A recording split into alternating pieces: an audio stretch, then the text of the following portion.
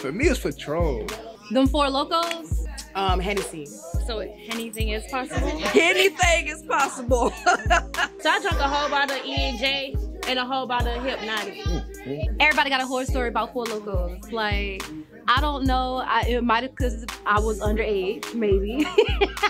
I gotta stay away from Patron because when Patron hit me, I feel strong. Oh, I threw up. That night, the morning, I don't even know how I made it work. I can't even think of the name. But if I smell it. Mad Dog 2020. I don't even know what that is. Never again in my life.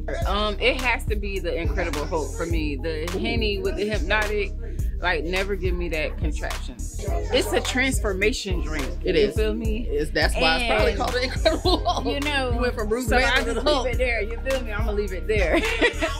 When I first started drinking, I started drinking Hennessy. That was my stilo. And then the more Hennessy I drank, the more aggressive I got. And I realized that Hennessy gave me the strength of my forefathers. Yeah. I would never drink Hennessy again because a side of me that I'm not proud of comes out. I'll leave it like that. Tanqueray. My God, never. I would probably never drink anything vodka based. I don't like the smell. I don't like the taste.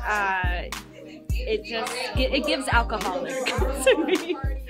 We was not old enough to really go to the liquor store, so we went to the local gas station, and that's what they had in there, Mad Dog 2020. So we got like 8 bottles. Oh, that's like the Four Locos of grape, my era. of grape.